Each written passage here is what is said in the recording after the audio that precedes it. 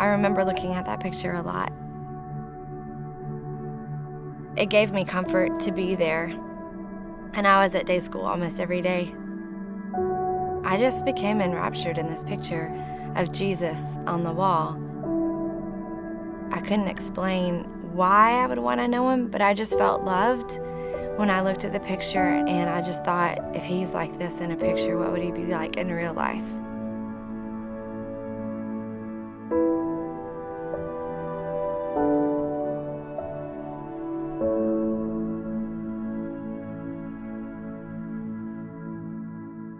My mom divorced when I was 3 years old, so I didn't really know or remember what it was like to live with a man, a dad. I had no concept of how a dad and children related, much less a dad and a daughter.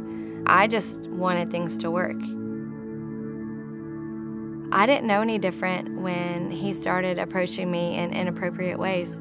He would come into my room and take my hand and bring me into his room and cuddle with me in their bed in the mornings while my mom was getting ready.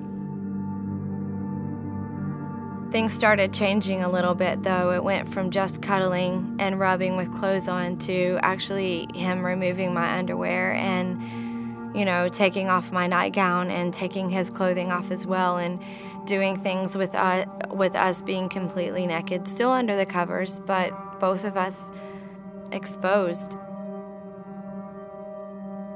He would have me rub him. He would have me touch him and give him pleasure, the kind of pleasure that a wife should give a husband and not a child. And I didn't know it was abuse. All of this started when I was 6 and kept progressing until I was about 10 and a half. And I can't tell you the exact age or date or month or year at which I started realizing this is getting out of control, and I started feeling like this is not right. My stepdad was just getting more bold in what he did and how he did it. It wasn't just in the bedroom anymore. It became more public. We would go to the lake and he would get a life jacket and he would sit in a life jacket out a little bit further away from the dock, and he would call me out to where he was and sit me on his lap and make me caress him underwater until he had pleasure.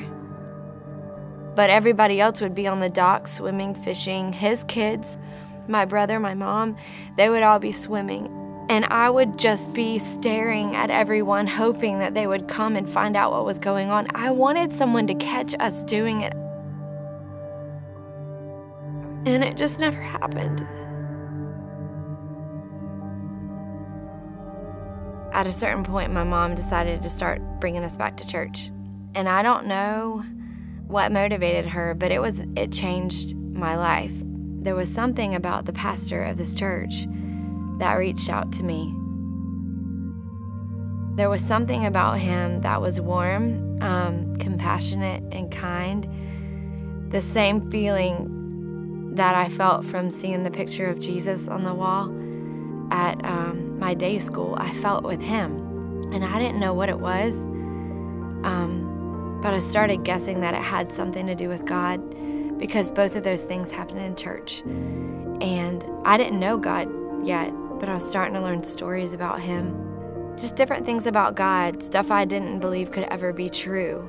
That a God would part the Red Sea to rescue his people. That a God would come, to earth to speak to his own people, that he cared about us that much. And there was something about the Spirit of God in those times in that church that made me start thinking maybe God can help me.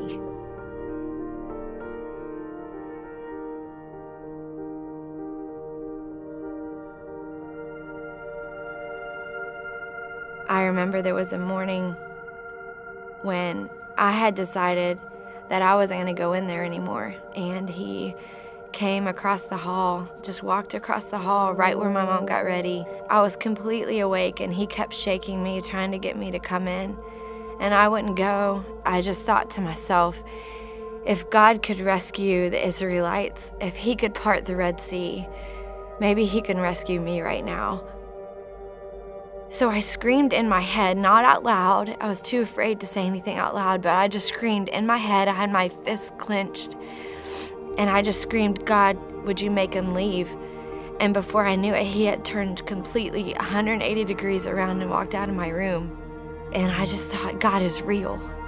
God did this, and he's rescued me. And so I thought it was over. I thought for sure this is it. And the next morning he came in again, same way, same situation. And I put my head in my pillow again, and I didn't know what else to do except to scream out to God again. And I did, and I said, God, please, will you please make him leave? And he did, and he never came back.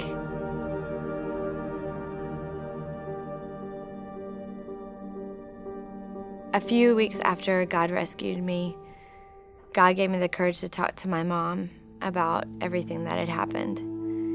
And when she heard, she divorced my stepdad and moved us into a safe place with my grandparents. And we lived with them for a few years. And I started learning more and more about Jesus, more and more about what it meant to be saved. Not just saved from my situation, but that he also needed to save me from my own sin. And so when I was 11, I came to know Jesus as my Savior. Since then, it's been a journey.